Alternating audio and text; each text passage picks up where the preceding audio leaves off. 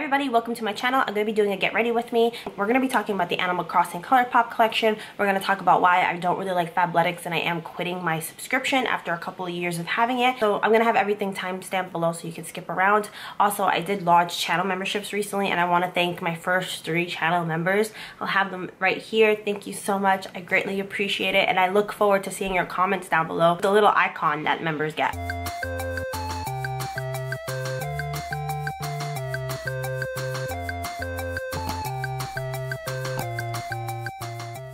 So I was going to use the Golden Coconuts palette, but I already used it in my most recent Get Ready With Me. So we're going to do the Natural Lust palette from Too Faced. Not the biggest fan. Sometimes you find this at TJ Maxx or Marshall's, in which case I would recommend it, but paying full price for it, not the best. I'm just a sucker for packaging. I talked about this when I was going through my eyeshadow palette collection, and yeah, I don't know.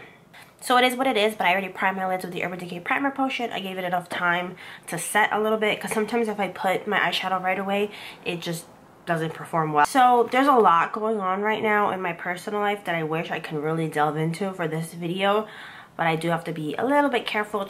I never know who's watching my videos from people that know me from real life. So normally I like to assume that no one watches me. You know what I mean? Except for maybe like a handful of friends.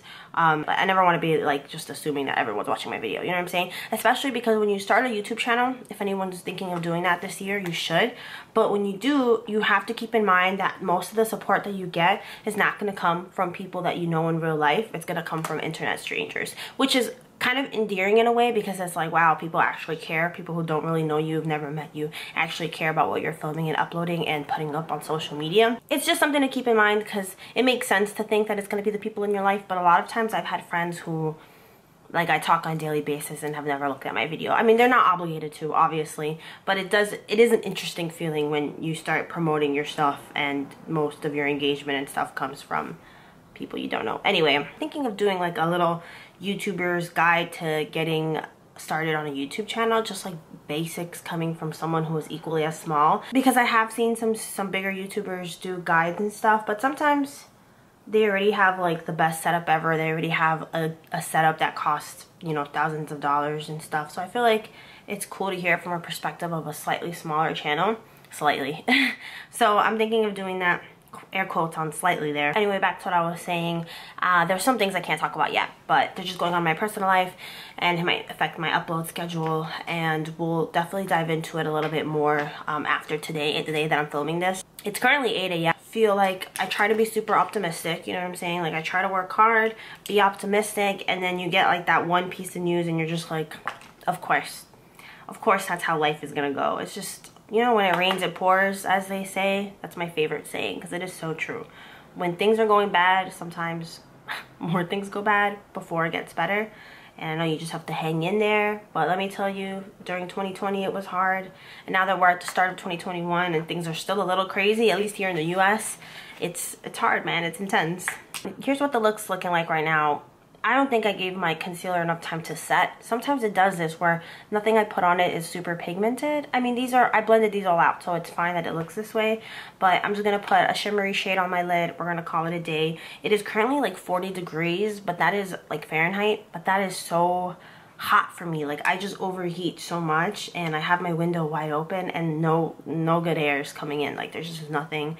Going to sleep is hard. Like I like to be cold when I go to sleep because I bundle up with blankets and stuff, and I just feel like it's been 2 or 3 days of very mild winter weather, and because of it I am just overheating constantly and I really hate it. All right, let's talk about unemployment real quick. So I'm canceling my subscription to Fabletics. I don't know if anyone here has Fabletics. Basically, it's a monthly subscription and you get like leggings and stuff. The best deal you'll ever get from Fabletics is honestly the first deal, which is the get 2 leggings for $24. After that, you're signed on to something that's gonna charge you every month if you don't skip the month. So if you don't skip within the first 5 days of the month, you're gonna get charged $49.99, and that can be used towards leggings or an outfit, whatever. They have a lot of like sports, like the the aesthetic loungewear where maybe you're using it for working out, but more than likely you're using it for just hanging out, which is definitely what I do with the leggings.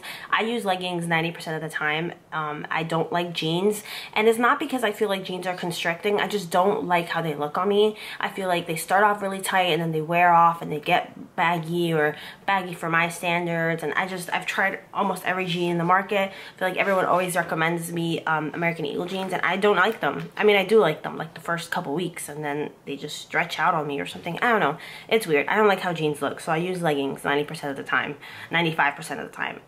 And I use it for Fabletics, but I'm just tired of always getting charged because I always forget to cancel. And the reason I can't cancel yet is because I'm gonna lose all my membership credits. Like every time they've charged me, I've racked up over $100 worth of points at this point.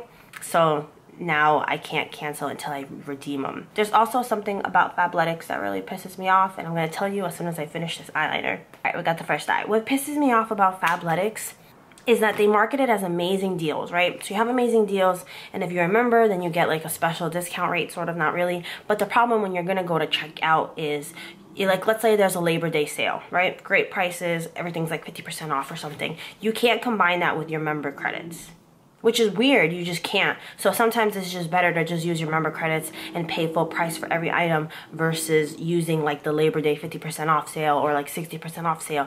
And that sucks because those member credits were real money. Do you know what I'm saying? Like, it's not like if it's a gift card, even if it is a gift card, it's just weird. It's a weird system to me. And I've seen other people complain, but not that often. People usually just complain about like the price or the quality of the leggings, which I will say, I mean, I don't hate them. I don't love them. I think they are a little overpriced. I think if you go to Marshalls or TJ Maxx, you can find good like active wear there, but the problem is just finding it, especially with the pandemic right now. I'm gonna be honest, I don't go out to those stores like that because they get so crowded. One time I was getting ready for work. I'm gonna do my other eye. One time I was walking to work in Manhattan, and there was a giant, I think, TJ Maxx, and it wasn't gonna open for another half hour, but the line to get in was so ridiculously long. And I mean, I wasn't going in there, I was just waiting near it because I didn't have anywhere to wait, because it was early during the pandemic, so it was at the time when not many stores were open, so you can't just hang out in a store. So I was just like hanging out outside because it was still really cool and mild weather, and there was just so many people going in. And when the workers opened the door, everyone just like mobbed the entrance. You would think they were having some amazing sales, but it was just like normal. It was a normal day. So I haven't really been shopping like that, obviously, and I'm broke. But in terms of quality and price, you can definitely find something cheaper than Fabletics. But yeah, that's what bothers me, is that I want to be able to use up my points and still get a discount because I paid for those credits. Like, I was charged $49.99 every month for that stuff. So the fact that, oh, my voice just left. So the fact that I can't do it is just really weird to me. Like why are you going to put that type of stipulation? I guess, like, I get it in certain aspects, but not when it comes to, like, member credits. Because, like I said, we're getting charged $49.99 per like month, per account per month. So it's just like, why? The point of me bringing up Fabletics is to say that I am going to be canceling my membership, but I need to place an order first.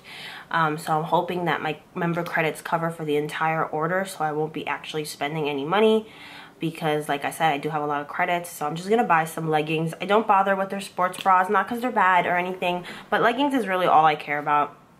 It's all I really need. It's all I really use. I have a couple sports bras, and honestly, I don't really work out enough to use them, or when I do work out, I just don't wear a bra because I'm working from home. I'm working out from home, so it's not really necessary. But yeah, that's something to keep in mind about Fabletics, is just that the best deal you're gonna get is the very first one, and then everything after that, you're gonna have to, oh, another thing, you have to cancel by calling. You can't just press a button, which is super annoying because that's how they try to get you to keep signing up and stuff, and it's just, I don't want to call. I don't want to talk to people. I hate talking on the phone. I really do hate talking on the phone, but I'm going to do it because I'm just tired of always getting canceled or getting charged. I'm pretty sure I've been with Fabletics for, I want to say, like 3 or 4 years now. The leggings are very cute, I will admit, but I'm a little short and I don't shop at any petite size section, which I feel like I kind of should, but I'm not petite. I'm petite in height, not petite in size. So I don't know if that would even apply to me. But I do find that the medium, I wear the leggings in medium, and I do find that they're a little bit long. So if you're on the taller side, I feel like it's fine. But when you're short like me, I'm 5 feet tall, it's a bit of a problem. All right, so I'm gonna use some concealer. This is from Wet n Wild. I just found this. Don't worry, it's not that old. This is the Photo Focus concealer. and it's definitely really light, but whatever, we're gonna use it because I've really run out of concealer and I don't have any money to buy any more right now, so it's fine. All right, it's really not fine because it's actually quite light, but we're just gonna run with it. I'm gonna put a bit of blush. This is from Colourpop's Candyland collection. This is in the color Gummy More. I have hit pan on all the other shades, so I'm really happy that I'm actually kind of getting my money's worth and using these products up. Have you seen the Colourpop Animal Crossing collection? What? That one looks, it doesn't even look that great. It's the packaging. I am a little disappointed, like a lot of other people, about their choices when it comes to the eyeshadow palettes, because they're teeny tiny mini ones, and I feel like a lot of people were expecting like the 9 shadow palettes. And I think they did it because they wanted to attract more people. Like, I feel like they wanted more versatility with their artwork, like to be able to put it on multiple palettes. And I think they wanted to get as many people buying as possible, because I feel like if they had them all like this, like let's say 3 or 4 of them, I don't remember how many there are of the minis, I think they feel like people wouldn't buy as many. Do you know what I mean? So maybe that's why they did it that way. But I definitely feel like a bigger palette like that would have been nicer than what we're currently getting. Don't feel like the colors are super amazing or anything. It's really the packaging. It's truly the packaging. I wanted some lip glosses there too, not like the jellies. So I'm just gonna put a lip gloss on. This is Tiramisu from NYX. It's their butter glosses. But I'm still probably gonna try to get the Animal Crossing one. I know I'm on a no buy, but I did mention it in my no buy. I mean, I don't have the money for it, so I probably won't get it, but you know. We'll see. All right, close up, this is what it looks like. Very natural. It's a very similar look to what I did with the Colourpop Going Coconuts palette, except the blush is different on my lip color. But yeah, if you made it to the end of this video, thank you so much for watching. Special thanks to my members for joining the channel membership. Like I said earlier in this video, I am super duper happy and blessed and so grateful for the support. I will leave all relevant links down below, and I'll see you next time. Bye.